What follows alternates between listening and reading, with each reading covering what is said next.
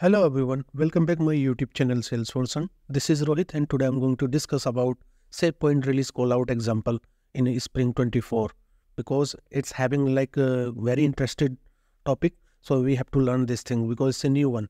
Okay, so if you are new in this channel, so you can subscribe the channel. Also you can turn on the bell icon for more updates so you never will miss any kind of update from my side.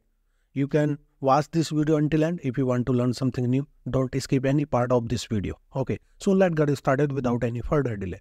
So first of all, how to write this callout inside the Salesforce using VS Code? Very simple, just you have to create your Apex class and under the Apex class you can write your logic.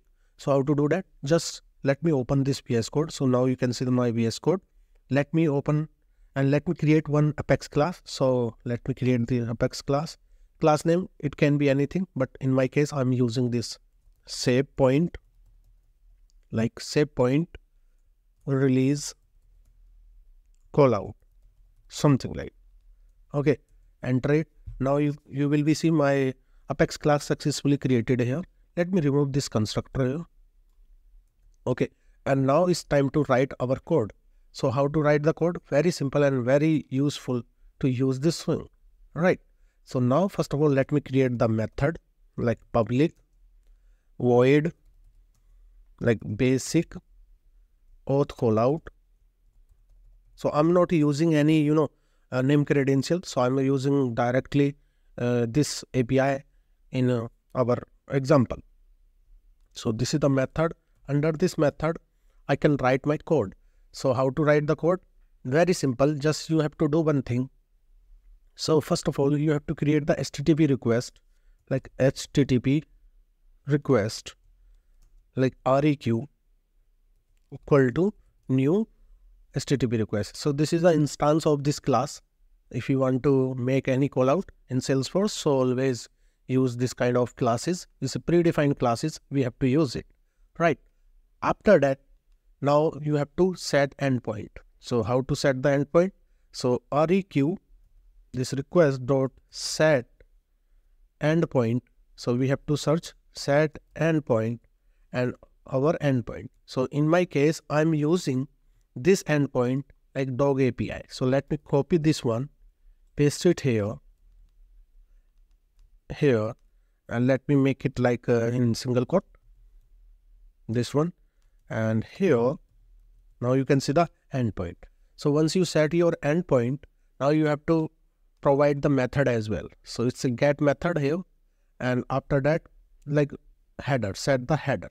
So content type application JSON, because in my browser window, if you can see here, this is the JSON response. Okay, so based on this response, we have to make our code reliable. Okay, so now we have to do one thing. Just we have to set the header. So request dot set the header. Under this header, we have to pass like content type application JSON, right? After that, we have to set the header again. So this is the accept which type of JSON you have to accept. So just use here like accept application JSON. So now our header is ready. Now we have to create the instance of HTTP class like HTTP. And after that, we have to create the instance of HTTP response, and we have to send this response to this HTTP.send method. Inside this method, we have to pass this HTTP instance if you want to make any callout. Now we have to do one thing. Just we have to check like if like a response.get status code is 200, then we can check the body part of this API. So before that, let me create the string variable because I need to check the response body like that, and we have to print this response body using this variable, right? So just let me copy this one, copy it and print here. Okay, so now you can see the response body. Let me save this class and let me deploy.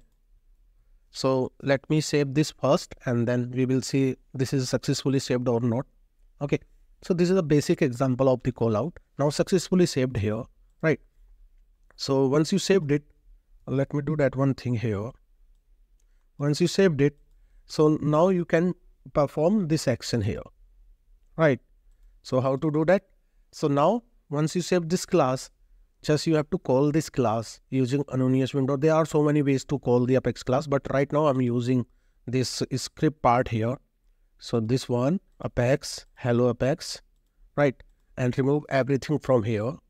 And let me call this class because this is a non-static method. Please observe, this is a basic call out is a non-static. So we have to create the instance of this class. So let me create the instance of this class like sp equal to new and then Savepoint, this one.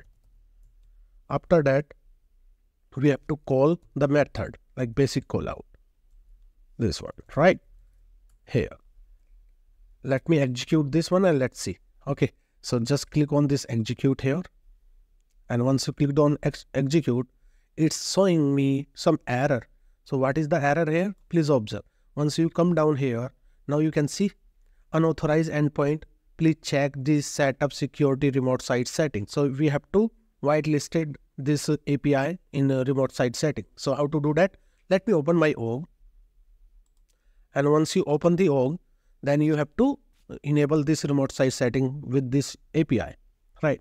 So let me open this org here. And once you open it, now you can enable this API to accept this response. So just open it. Now my org is open here. Now let me search remote site setting under the quick find, like remote.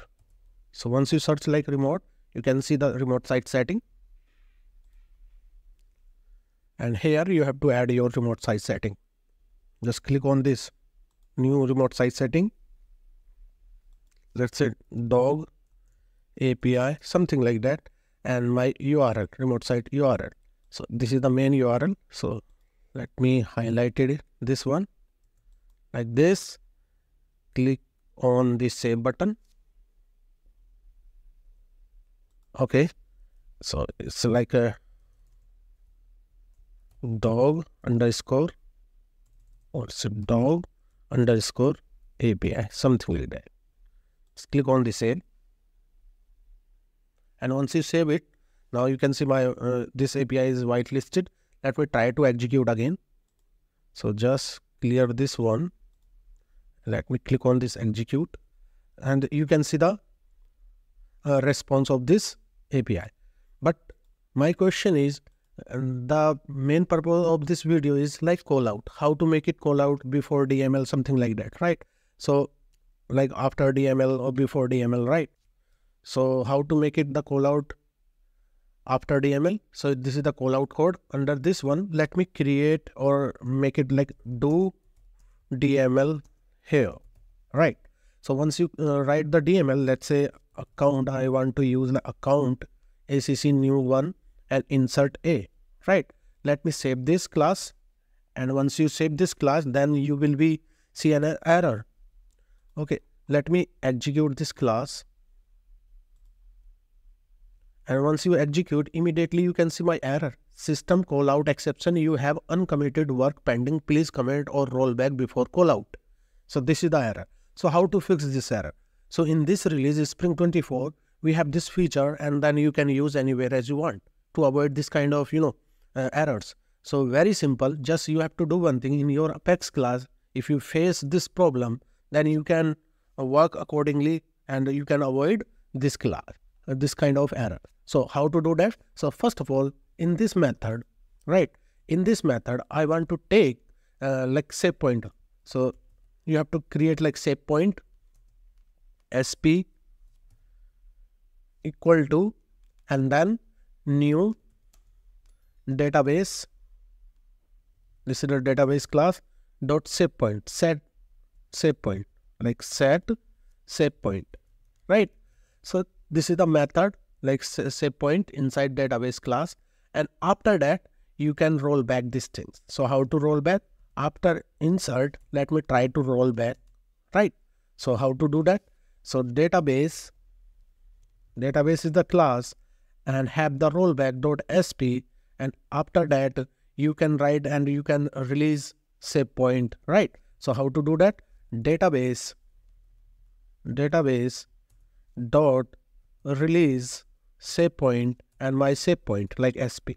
Let me save this and let me try. This error will be gone or not. You can check out here, right? So still, let me remove this new one because no need worry about to create this instance of this class. Just let me save this and let me try to deploy this class. So now successfully deploy my class. Now we have to check this one. So let me execute again. And once you execute, still you can see the error like this one. So how to avoid it? Why it is showing like this kind of problem? So how to fix it? So do one thing. Just first of all, you have to use your try catch. This is the first solution. Also, you can use like platform events. So let me use the try catch block first. So let me use the try catch here. So just use try catch, like try catch. Under this try catch, like in the try, I want to make it like any DML. So DML here, just cut this code, paste it here. And under the catch block, I want to make it the callout. So how to do that?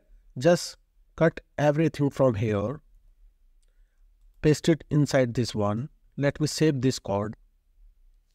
And after that, we will see the, this successfully execute or not this class without any error, right?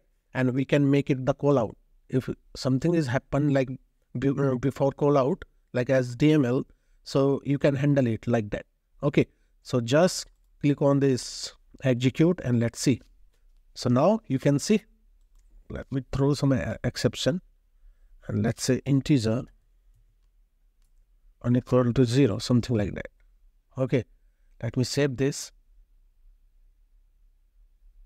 And once you save this, let me try to execute this class again. So just click on this execute here.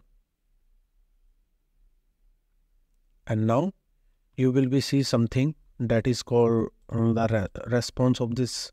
Here you can see our callout is successfully done. Still we have the error inside the try block because 1 divided by 0. So and also we can perform the DML. So after DML you can call the callout using this kind of trick, right? You call out here 1 and also check the DML as well. DML is statement 3. Why it is 3? First is here you can see the insert. Okay, second this one and third one this one. That's why you can see the 3 DML. So this is how you can maintain this kind of error in your callout after DML. So guys, I hope you learned something new in this video. If you feel like this is a very more informative for us, so please like, share, comments, and I need your support. So please subscribe as much as you can. And also you can learn lots of stuffs because I already made lots of video in the new releases, every new releases or Salesforce related contents. So please support me guys. Thank you. Bye bye.